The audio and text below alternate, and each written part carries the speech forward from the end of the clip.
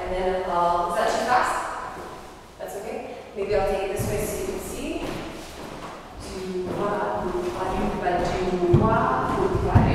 So the thing we talked about that was really important there, I'll do it slowly here, was coming from here, coming straight back meters, and not doing any weird thing with your hand, but letting her just pass you.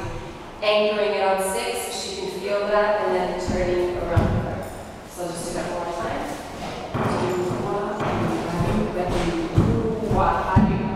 And if you're there, then you can do the little.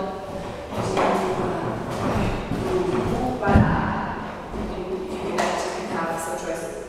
The other one was we talked actually about normal swing out, and we were saying that we don't want to have this happen in the swing out because we're going to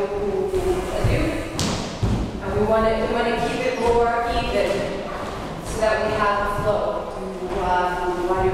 And try to keep your body kind of same position.